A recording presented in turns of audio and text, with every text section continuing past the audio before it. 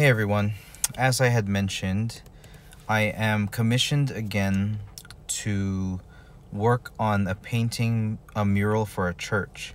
Now it's a very big mural. This is at least 20 something feet high. You can tell from the altar and the perspective and the tabernacle here. Now it is a bit different. It's similar but also different to the church that I did before.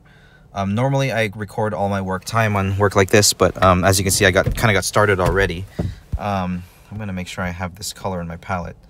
I'm gonna make sure I squeeze and eyedrop this little green color here that I'm using to sketch. I'm gonna make sure I have a nice dark thing here, just in case I accidentally eyedrop another color. I can eyedrop that one. I have a list up there about like just ideas of figures that I might want to add up there. I texted the priest and he said he'll think about it because he said he hasn't thought about it much. But I'm just thinking, I'm listening to the Gospel of Matthew right now, an audio Bible, and I just got to the Transfiguration part. So I thought, okay, Moses and Elijah might be good. The 3 archangels might be good. Mary and Joseph would be good, and then John the Baptist, who is a great saint, might be good. So this is just some of the higher level stuff who might be very close to God. But I mean, there's a whole slew of selection of saints and angels that we can choose from as far as the iconography goes. Now the painting itself is going to be about the Paschal mystery. It's about the Holy Spirit and God. Now the last painting I did sort of showed that God is presenting or giving Jesus Christ to us as a gift. But the Paschal mystery that the priest was telling me about is about God receiving Jesus as a sacrifice, as our sacrifice of the Paschal lamb to God for the redemption of our sins. And it's kind of like a gift both ways, where God gave the Son to us, but we in our sinfulness unknowingly almost sacrificed Jesus back. The sinners of the world killed Jesus, but those of us who believed offer Jesus as a sacrifice and atonement for our sins.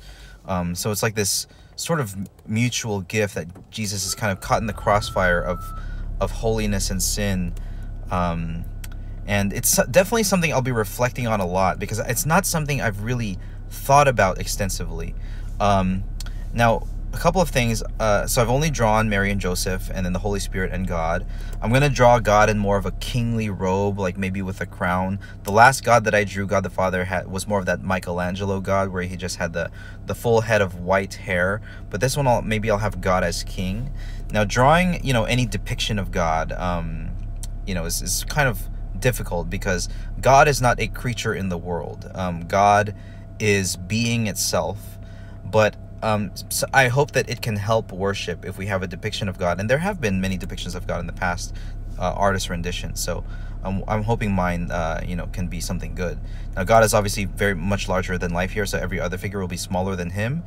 This Jesus is, a bit larger than life as well. So maybe with any other saint that might be, a human saint, I might make them a little bit, maybe life size or smaller,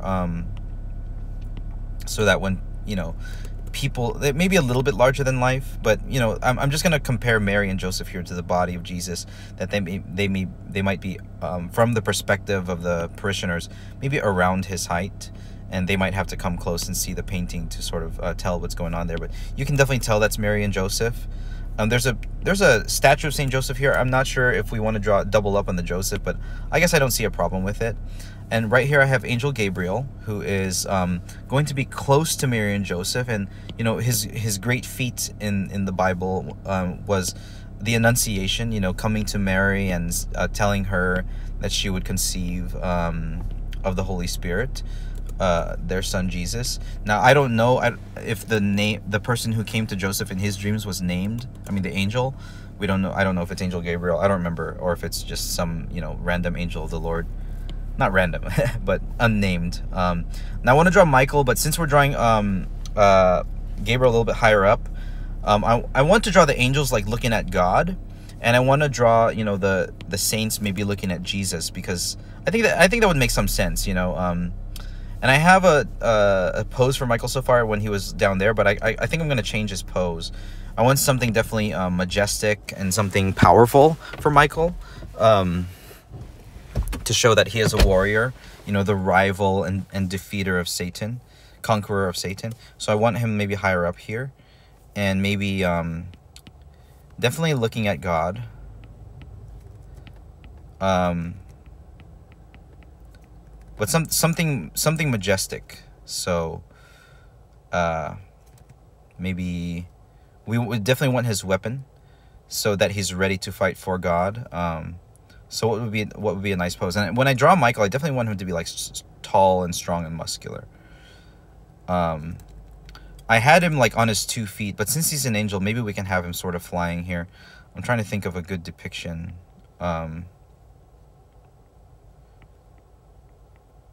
Sort of like his name means who is like God. I forgot what the name Gabriel means. Gabriel. I forgot what the name Raphael means. So maybe I'll look into the name meanings that might help educate you know, how I pose them.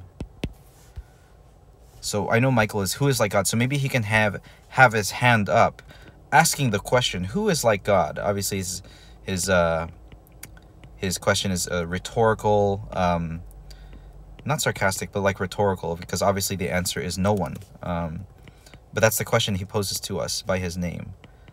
And that's why he is the rival of Satan, right? Because Satan wanted to be godlike. He wanted to take, you know, creation into his own hands and manipulate it in his own way. But Satan being a creature, a finite creature, whereas God is infinite being itself, could never match God. So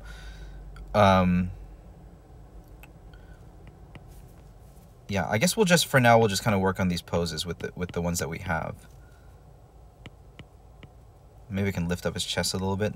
This is still the sketch phase, and I don't know if Michelangelo had the luxury of like digital art, but I do. So we can try to make something really great. Michelangelo, I'm sure he sketched it out, right? I mean, apparently the Sistine Chapel took 4 years, and after having done a mural, 4 years seems really fast. It's like, there were so many figures, it's so detailed. It's like, how is that even possible?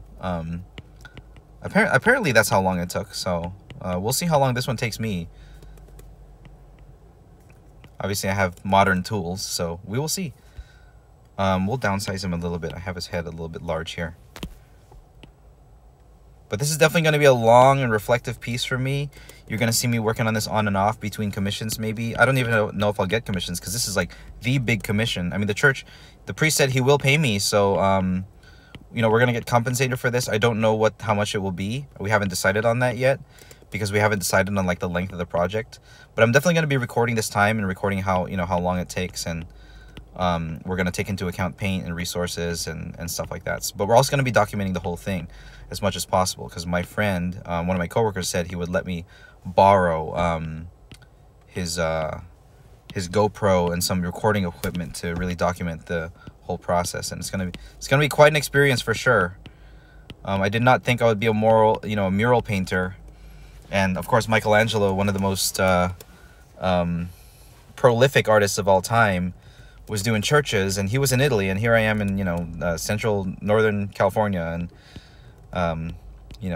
I suppose carrying on his work. I don't want to boost myself up as some kind of genius artist, because I'm not. I'm just a guy and happen to be asked to do these works, and but I take them as a blessing, and that God is calling me and asking me to do something for him. So I want to take this work very seriously. Okay, so I think my pencil brush is too big. My strokes are getting a little bit too wide here. I want to get a little bit more precise. Maybe we can do some foreshortening. Yeah, maybe a little bit of a bicep curl here, right, for Michael. A little bit of bicep right there. And he's often depicted with a sword or spear. I like sword. The sword of Michael.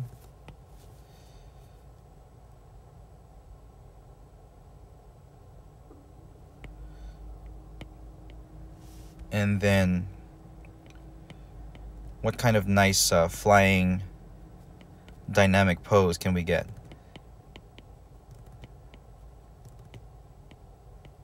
Something foreshortened here as well. he can be flying sort of up towards God.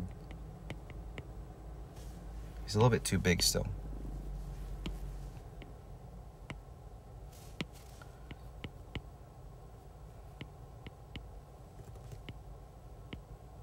And wherever I place him, his hand's going to be sort of facing up towards God. So we got Gabriel and Michael.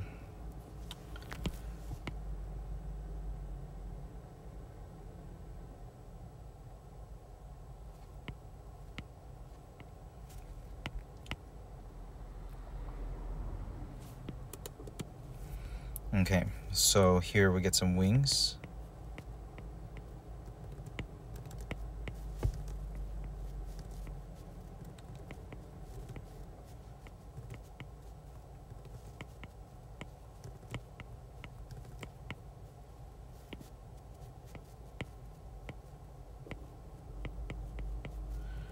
There's so much church history with iconography, you know, and we're gonna bring this to Northern California. Like it already looks like crazy, you know, like the vision for this, especially if we're gonna do the 3 walls. I mean, the 2 walls on the side. That's why I have this picture set up this way. Yeah.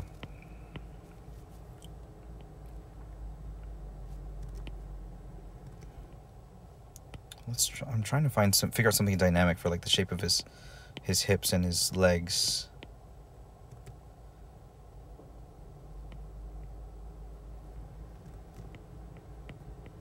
Chest here. Let's work our way down from his torso.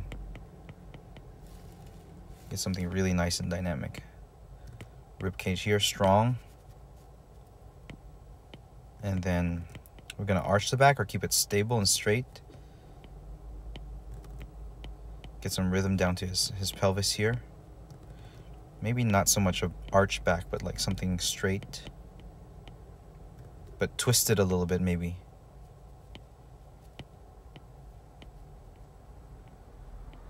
And then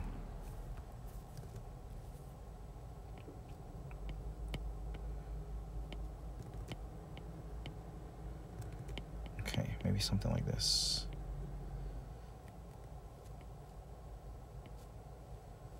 And then sword.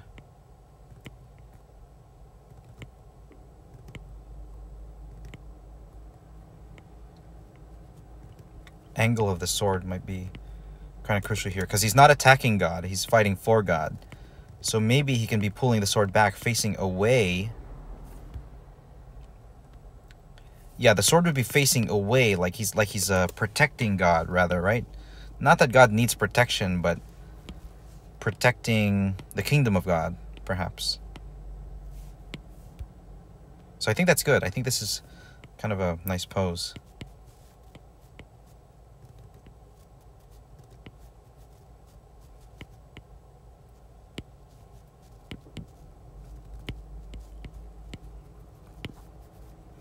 Some nice eagle wings here.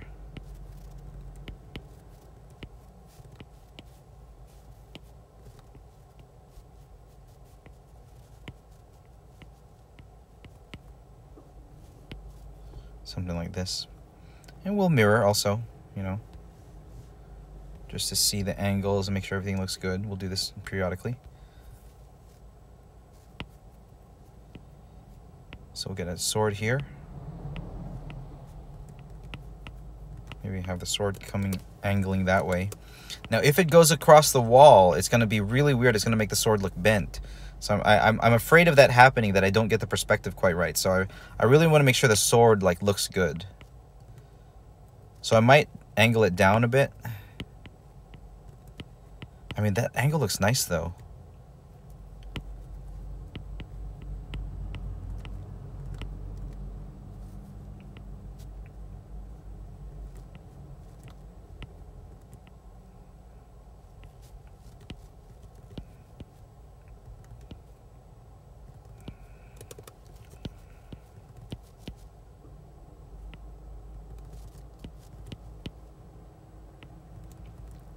Try to find a good angle for the sword here, because he's not attacking God, and we don't want it to look like that.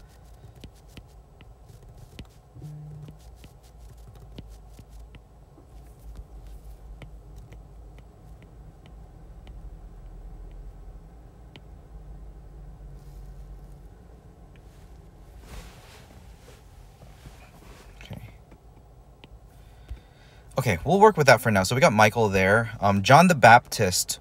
So in a lot of old iconography, and in the one that I think I have a reference here, I think it was Albrecht Dürer. Yeah, it was this one here. Okay, so we're gonna take a look at this one, study it a little bit. So, oh, there was another one too that I saw that my friend sent me. That had Mary and John the Baptist. But this one here has Mary. And I believe this one here is John the Baptist. You can see he has that crazy beard and that crazy furry, like fuzzy garment. Because I saw green and, you know, I thought, okay, maybe that's Joseph. But I don't think in these early times that there was a whole lot of honor to Saint Joseph in those times. So I think that's John the Baptist. So we're gonna do John the Baptist parallel to Mary, like a lot of older iconography has. He really is a great saint. Now these people down here, I think were alive at the time that this painting was made. From my reading of the history of this piece. Yeah, I'm pretty sure this is Albrecht Dürer. And then there's a whole host of angels. I think some of these here, you know, might be the archangels here. That one has like a piece of meat or something on his spear. Maybe these are the archangels. I don't know. You know, they all have different colors and stuff. So, you know, I would have to, you know, do some research and study on this piece. But I guess it's not that important. Here it's all women. Perhaps... you know, the early virgin saints. There were a lot of early virgin martyrs in those early times. There's Moses, right? So he has the Ten Commandments there. So, and who has the harp here? I don't know. And maybe Elijah's up here too. So, but yeah, we have God, Jesus on the cross, and then the Holy Spirit up there. And then these weird looking, I believe these are the cherubim, you know, with the little baby faces on bird heads. This would honestly look really awkward and creepy if we did it in a modern church. But that's how the cherubim are described in those days. So I'm just gonna draw archangels. I know that cherubim are higher ranked, from my understanding, than archangels. So maybe I could do some cherubim up here, but I would probably draw baby heads in a different way. In the previous church, I did two cherubs. That were little baby angels praising God. But I didn't draw the cherubim in such a kind of a weird looking way. Not that the angels described in the Bible aren't weird. I mean, the seraphim definitely have very weird images, and I'm not even going to attempt drawing a seraphim. I feel like it would just be way too much for me. All right, so we have that. So we'll go ahead and do John the Baptist up here. Now I'm gonna look up some John the Baptist iconography, maybe on my phone right now. I know he's usually depicted with the crazy clothes and maybe some kind of cross.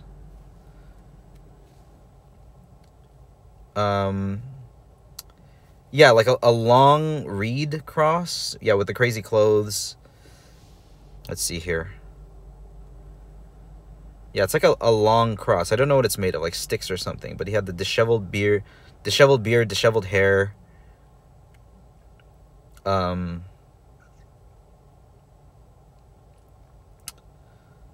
Yeah, and he was eating locusts out in the wilderness. So yeah, a long cross. I wonder. I have to look up why he has that long cross and what it's made of. So let's take some notes, because if we're gonna do, you know, good depictions, we want So all right, why the long cross? But let's start drawing him. We'll get John the Baptist right here.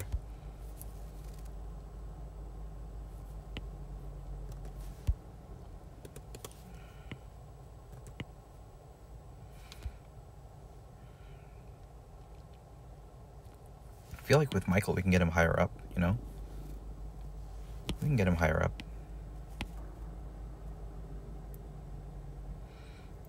I just don't want it to look like he's attacking God. But maybe this angle, we can get the sword angle, like, coming down that way. John the Baptist. Bring it a little bit further away here. My pencil's still too big. I want to feel as if I'm drawing on the wall right now. So we'll get a nice small pencil and a nice eraser.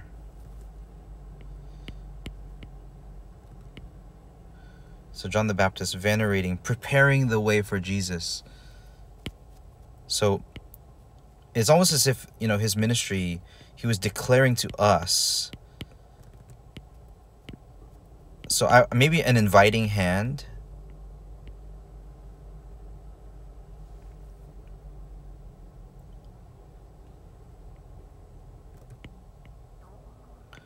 Foreshortened also.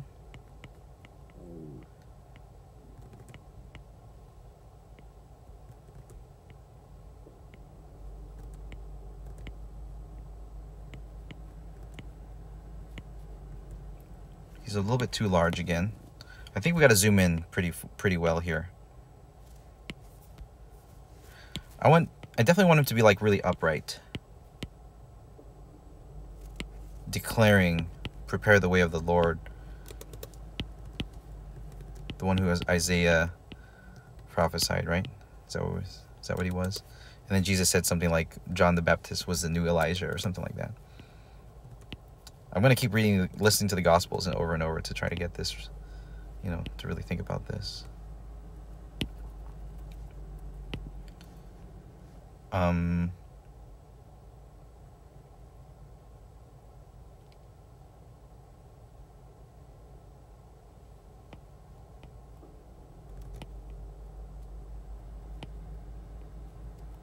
Okay, pose here.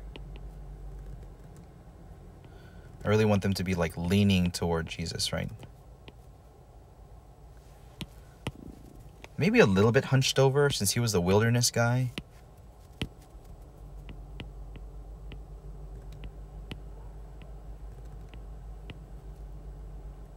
Maybe arches back a little bit.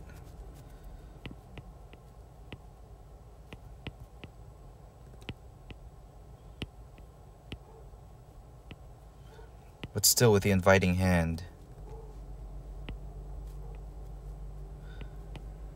And we still want a balanced pose.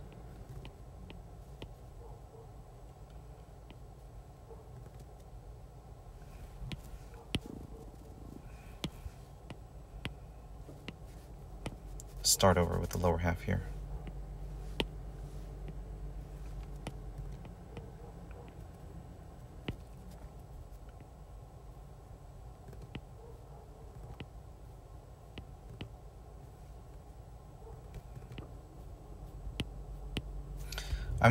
I don't know how I feel about them looking down at Jesus, but that's all the wall allows. Like the wall is higher up, so they're going to be like all kind of higher up, but looking down at Jesus.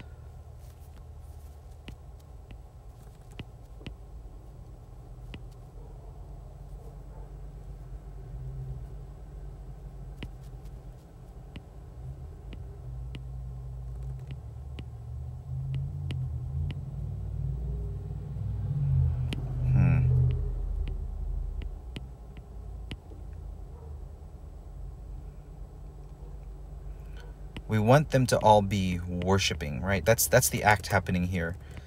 Worshiping in awe of the mystery.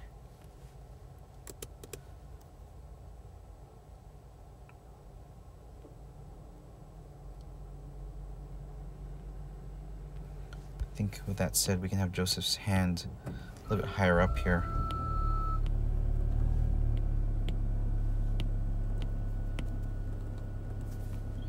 I want to get this color, it's a little bit darker than what we have up here. Yeah, a little bit darker. Okay.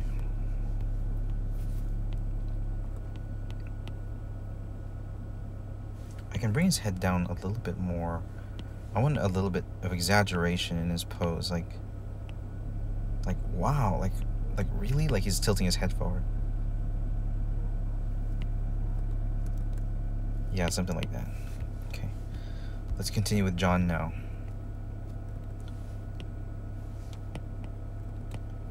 With the inviting hand.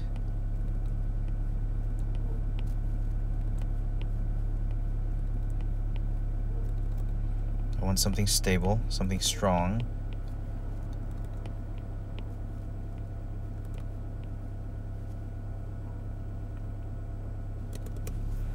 But something wild. He was the wild man.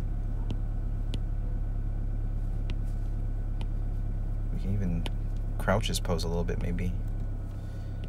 Bend his knees a little bit.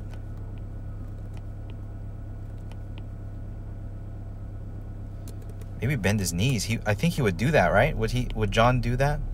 Kneel before Jesus?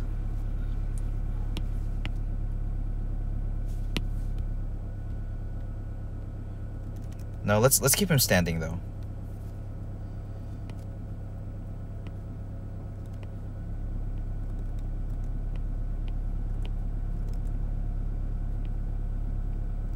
Get a nice S-curve in his leg.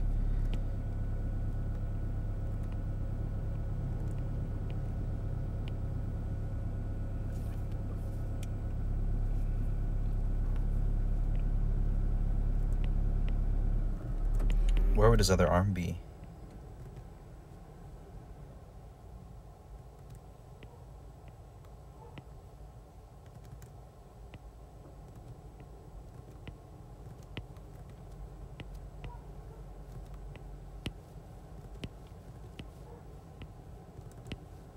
The long cross here.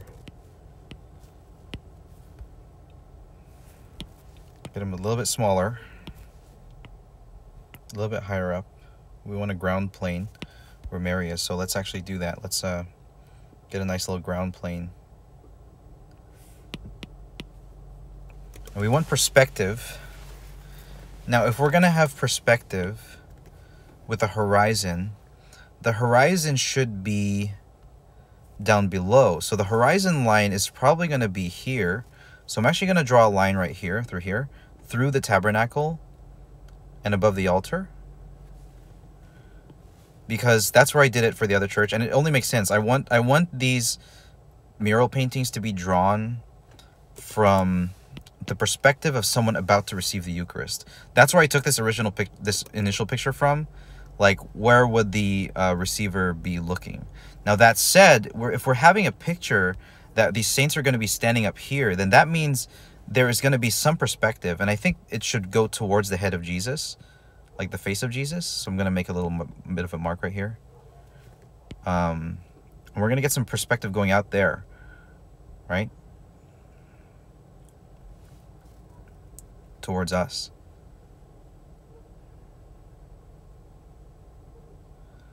I guess the perspective line doesn't really matter that much, but if we're going to create a ground floor for the saints, the land is going to come out this way. Okay. And for us, there's going to be a little bit more perspective coming down this way. Like that. So we got a little bit of perspective here. And then we're gonna have clouds and mountains, maybe kind of an arc. I kind of want to show deep perspective. I recently saw a painting video where he talks about deep perspective, and I think it really comes down to not atmospheric perspective, but the size of things that you draw in the distance. So if we draw really tiny things in the back, like maybe we can make the clouds really tiny, if we make the clouds really tiny coming back here, it will show the scope and scale of this piece. So I'm just gonna put some placeholder clouds back here, and I want light emitting from here. Yeah, I don't know how long I have to work on this, but we're gonna take all the time we need, right? We're trying to make a beautiful painting here. And it's just, it hasn't really dawned on me yet, but I'm going to be standing up there with a scaffold, got to stay safe, painting this thing. And I've never painted, this many figures. It's crazy that I'm going to be doing this to me, But we're going to try to bring beauty into this church, this parish here. And we're gonna try to level up our skills from the last mural. because I'm good at drawing, but painting, my painting ability needs a lot of work. So I'm definitely going to use this draft and try to paint well. So we have John, Mary, and Joseph as saints. Now Moses and Elijah, we can have maybe a little higher up. I don't know how many figures I want on this, you know, and how many can really fit here, right? So like we can have a whole crowd right here. So I can just do kind of placeholder people.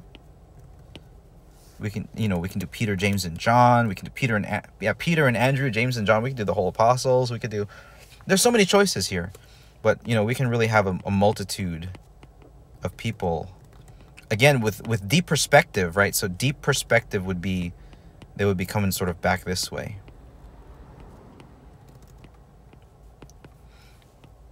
And then if we want the saints, we can have many depictions of saints like worshiping up here. And we can have a lot of choices on who we're going to depict. So, and here we can also have like more scenery just coming, spreading out this way. When people get close to the altar, they will see. So this perspective that I took a picture from is also from that same perspective. So the painting will sort of spread out this way. And again, all lines kind of moving toward God the Father here. And again, it's going to be weird perspective because there's 3 walls. So we have some converging lines toward Jesus and converging lines toward God, the Father. I'm just kind of placing those lines for now.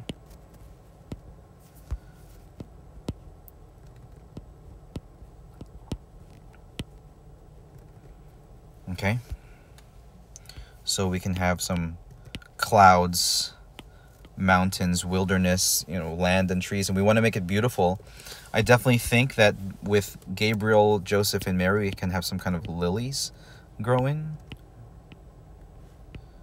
to show that their purity, just as background scenery.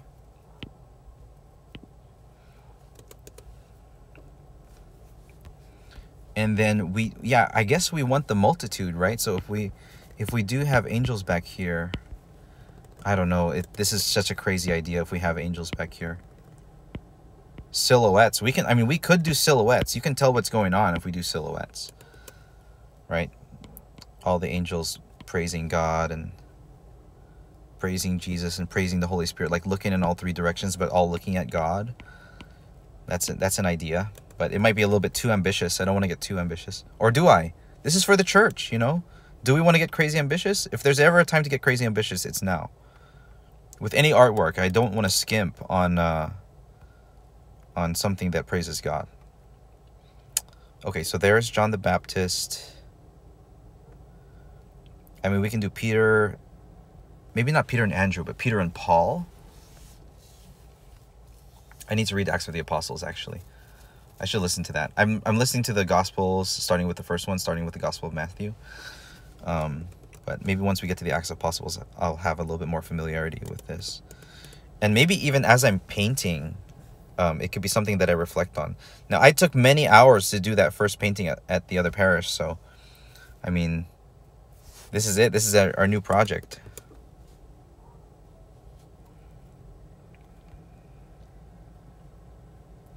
Yeah, we're just going to do a sort of a multitude. I mean, I can think of many saints, Maximilian Kolbe, Saint Teresa of Lisieux. There's so many we can do. And I think maybe as we get closer to us, we can get closer to modernity. Like we can do Saint Bernadette, Saint Maximilian Kolbe, like 19th and 18th century saints, 20th century saints. Yeah, that could be a good idea. Like as we get closer to God, the ancient one, we can have older saints, we can have Old Testament figures, we could have angels. And then spreading out, so I'll write this as a note. Closer to God equals ancient. Closer to congregation equals modern. So we can have the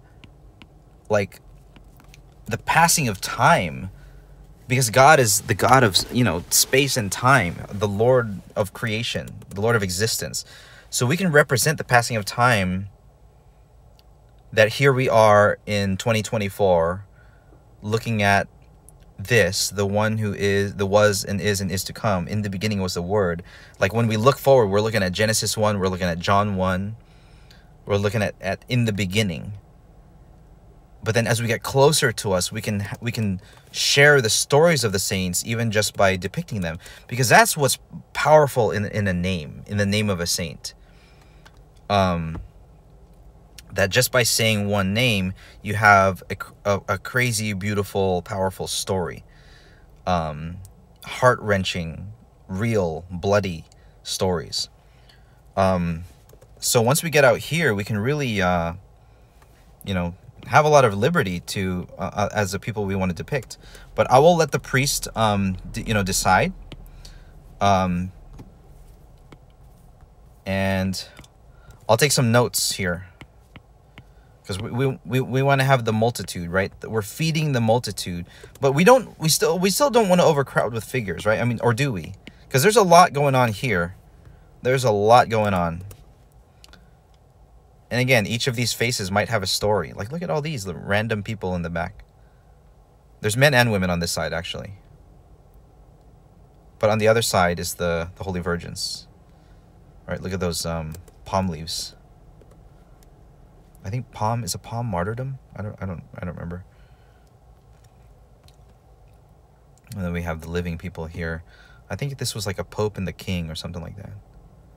The armored guy right there. He has a cool face. I like his face there. Albrecht Dürer. I'm not a Renaissance artist by any means. I have come from a background of anime. So maybe the new Renaissance will be those of us who came from the digital art, anime, animation, Disney background. So I think I'm going to take a bit of a break. I have added quite a bit of thought and detail to this one, but I think I'm going to sit on this for a little bit, reflect on it, and pray about it, and we'll keep going here. So let's zoom in. This is what we got so far. This is what you'll see when you go into the church. At least my initial sketch. We have Gabriel, Joseph, Mary, John, Michael, God, the Holy Spirit, the multitude, the clouds, and some cherubim far away, and some tiny clouds up at the top. So that's what we got so far. I'll talk to you guys later. Thank you for listening. God bless. Bye-bye.